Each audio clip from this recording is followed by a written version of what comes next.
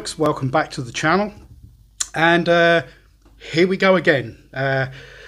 Another Pagani design, but this particular one, there seems to have been a bit of fuss going on about this, and I have to admit I'm kind of struggling to see why.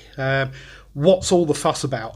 There's been several reviews that have kind of been quite negative about this watch. There's been one or two that have kind of asked questions, but I just thought that I'd give my take on it. This has actually been sent to me by Simon over at Watch the Time. He's lent it to me so that we can have a look at it. So cheers, mate. Thank you very much. Please go over and go and show him some love. That would be much appreciated. But anyway, I'm not going to bother going through the box. We all know what's in there. It's the standard thing. It's not one of their premium... Oh, sorry, Kevin. That's about the third time I've done that to you. Not one of their premium watches. Premium.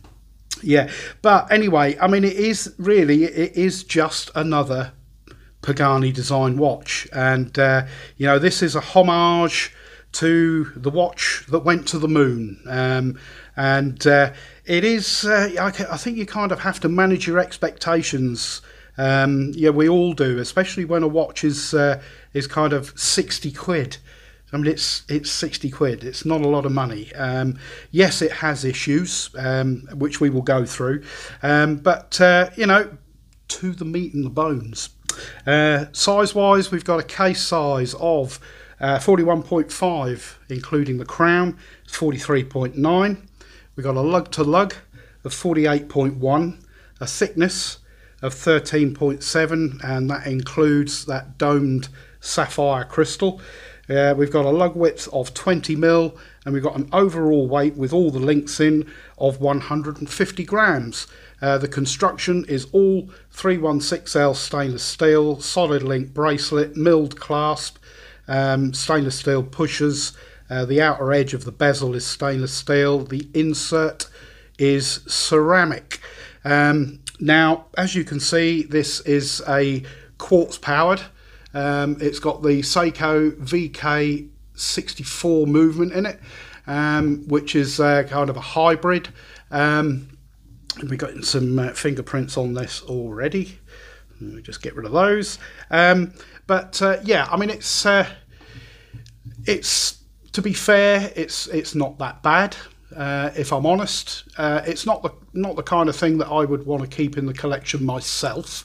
But if you like this kind of thing, then yeah, I mean, you got to remember it is £60. As you can see, it's catching that studio like there is no AR coating on that crystal.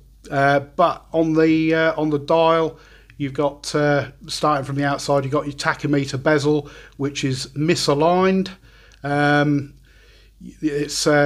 seen one or two reviews where they've been okay. I've seen a couple where they've been misaligned as well, which is always a gripe. There was also, on this particular one up here, there was quite a bit of kind of overspill of glue, which is a kind of a QC issue. But you've got all applied indices, the little loom dots on the outside of those. You've got the fence post style hands, which have got loom in them. You got the Pagani design logo just below the two loom dots at 12, and then Pagani design and chronograph printed underneath that. Down at the 6 o'clock position, you've got Japan movement. The subdial over on the right hand side is a 24-hour subdial. The one at the bottom at the 6 o'clock is your running seconds, and then sandwiched between the two of those, you've got an unframed white background date window. And the 9 o'clock is your running minutes for your chronograph, and the chronograph works in the same way as all chronographs. You push this pusher here once, and that will start the chronograph off. As you can see, we've got that hybrid quartz movement, or mecha quartz, call it whatever you want, which gives it that kind of pseudo automatic sweep. It ticks at 5 ticks per second. As you can see, that crystal is very reflective. The rest of the finishing on the watch, I have to say, generally speaking, is not too bad at all. You've got a mixture of brush and polished surfaces. You've got a brushed edge here, transitioning up to high polish here, and then brushing on the top of the lug as well. And it is actually done reasonably well. You've got a signed screw down crown. You've got the bracelet. We're going to come back to that and talk about that in a minute or two.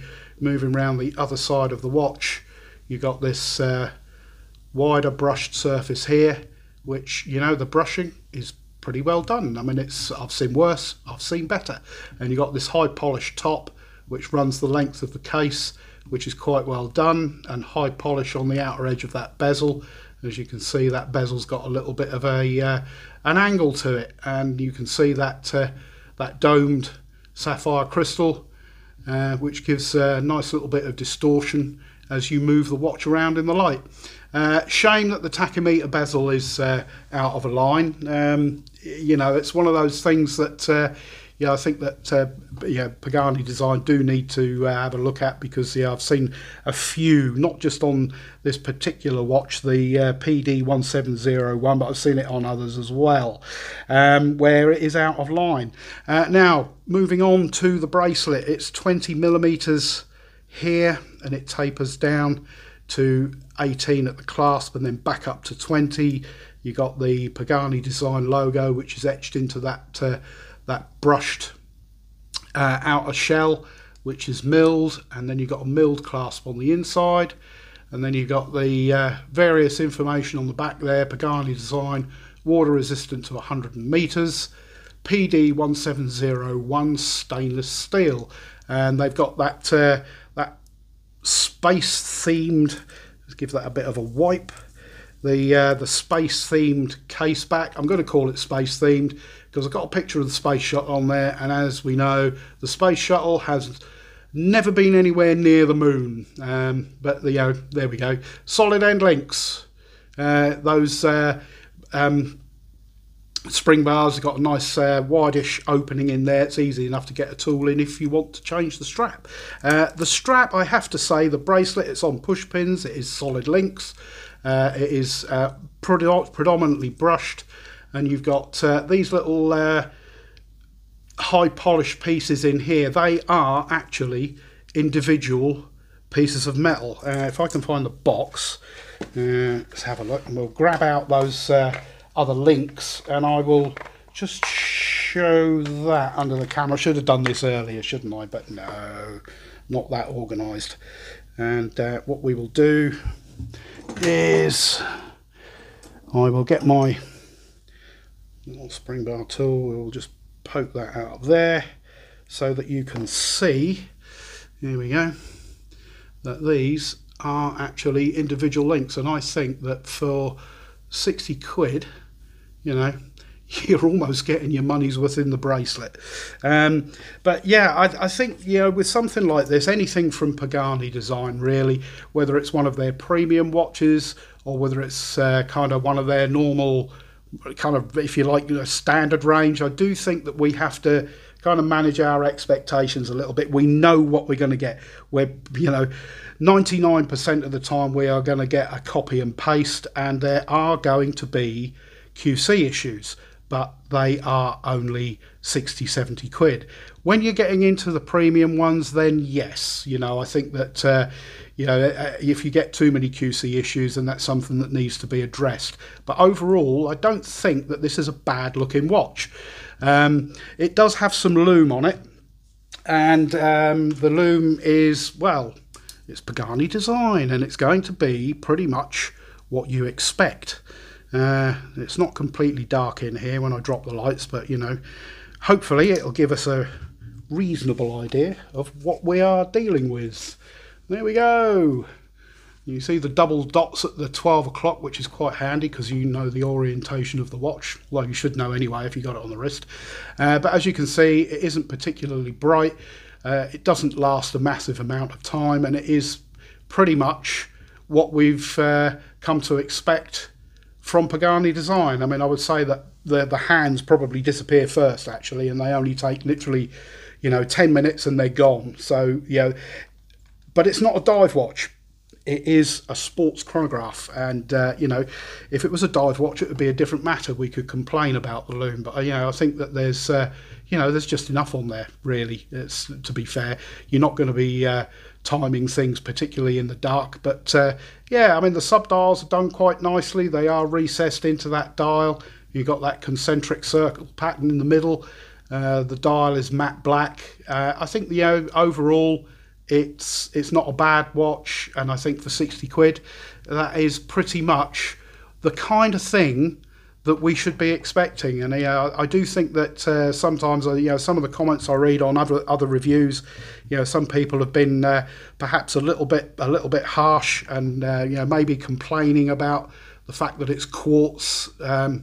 We'll stop that, and then, I mean, you press the bottom pusher and it does snap back nicely, and it is, we'll just move back in there, it is reasonably centered as well. It doesn't look like it is, but that is because the tachometer ceramic insert is misaligned. If you look at down at the 6 o'clock and at the 12 o'clock, it is off, so it's just a bit on the skew. But there we go. I think if we manage our expectations, if this is the kind of watch that would appeal to you, then I think it's fine. It's not a great watch, but it's okay. If you like this kind of content, please give me a thumbs up. If you like this watch, give me a thumbs up.